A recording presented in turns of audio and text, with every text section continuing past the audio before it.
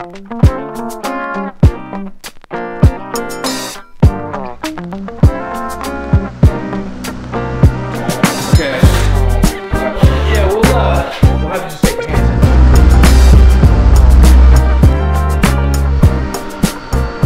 update, we're on day 33. We got our demo done pretty much in one day, which you guys got to see. And then after that, we moved right into plumbing roughing, electrical roughing, drywall's been hung.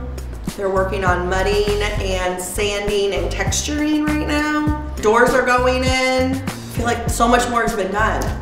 I think one of the fun things that I've enjoyed with you is the design aspect. Yes, because I suck at it. No, you don't. No, you don't. I'm like, here you go, full reign. Keep me in check. Yeah. Just like this morning, I'm like, look at all these ideas, and you're like, whoa, whoa, whoa. That's not. Simmer down. Just because we can doesn't mean we should. Yes. Yeah. That's one of the hardest things is like knowing when to like let something shine and then don't have 30 things that shine. Yes. Yeah. I like shiny things. Okay, so coming up, we have texture that has to go up. So they're texture doing, first. I think we have a final coat of mud that goes on. So texture, and then our flooring goes in. We're putting the flooring in before we paint because we're gonna do the trim and the wall are gonna be the same color. Yeah, ceiling to floor, pretty much. And the same sheen. So we're gonna put the floors in so we can put the baseboards in and caulk it. So then your painter can just come in. We'll tape off the floors and get it all done in one little shoot. Yes. The doors are fun, so you're gonna do the black doors. So that's the only thing. He'll be able to take the doors off and spray them in a separate room, and that should come along fast. Then cabinets, yeah, it's coming along. Before you know it, you'll have countertops. And then I'll be back in my house, sleeping on a comfy bed in a warm, dry, cozy, quiet, well designed and thought out. Yes. Yeah. It's really fun to see the transformation of the new walls that we're like, oh, I wonder, what this will look like, opening up the hallway and adding this new entertainment wall, and just seeing it come together has just been so awesome. I just can't wait till it's finished so we can enjoy it. So just kind of wanted to give a shout out to Moan Drywall, Mike Moan. Hi everybody. The one and only. We use him exclusively as our drywaller and have, I think, for like 4 years. About 4 years. Yeah. Things are going well. So far, so good. Yeah. I just wanted to give him an opportunity to kind of educate you on some of the processes that he does. I really just let Mike kind of like handle it. I'm like, Mike, drywall, fix it.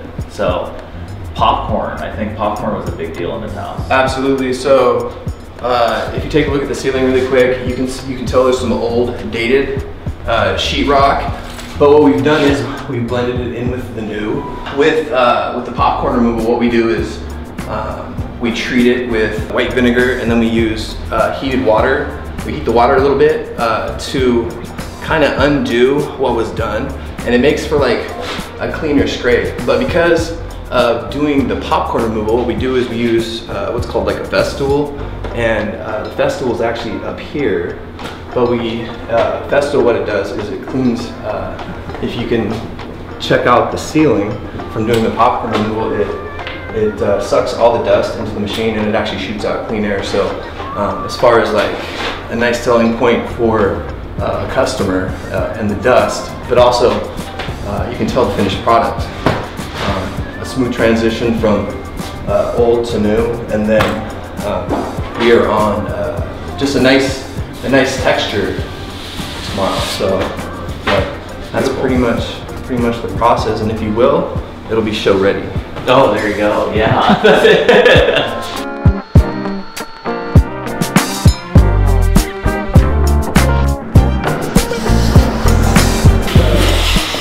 All right, we'll just do our little walk around, our updated video.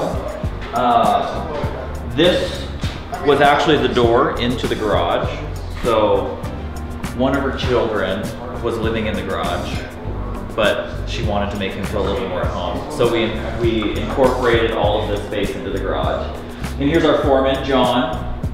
Hello. Hello, hello. He's putting in our doors, making sure everything looks good. So we've moved the exterior door from there to here. Utility closet is now a closet, not in the garage anymore. So we were able to keep that in a location and save the homeowner a bunch of money. Then we'll go this way. And now we're in the new dining room. So I think last time, I think you guys are kind of remember this. We were sitting here, so it kind of gives you a little reference point to where everything is. One of the things that she changed from her original plan is she wanted to do the fireplace, which is actually going to be pretty sick. We got the fireplace in on time to do all of our measurements. It's going to be like wrapped with a really nice stone that she picked out. Bunch of lighting going in, so we have 8 6-inch can lights that are roughed in right now. Island will be here, cabinets all around. One of the cool things that she did is she did a 40-inch sink, so she gets to kind of look out. It's kind of like farmy a little bit around the area, so great views. So we really had to take advantage of that and keep everything. Fun thing, especially with kind of our current climate with shipping and plants being shut down, is when you do a custom order, it takes forever. So in order to keep the process going and minimize our timeline, we'll do things like this. So instead of waiting to move on, we'll just kind of move along with the process and then kind of retrofit other things in. It takes a little bit more time, but at the end of the day, the customer gets the same product and it gets done faster. So again, she's worried about living in the trailer, so it's an easy thing that we can do to speed that process along. Something else that she changed, because she did a lot of additions with texture, we're adding beams, some faux beams. We decided to kind of minimize some design elements in other areas. So fridge will actually be here, and then we're going to tile up this wall with a really subdued tile. It has a little bit of texture, it's white, subway, and then we'll do some open shelving. We did add, however, a couple of spotlights up there that'll be on some dimmers, so we can kind of shoot that to those to that open shelf that she's going to have. So that'll look really great. Upstairs, so I think this used to be walls on both, yeah, it had walls on both sides, kind of pony walls.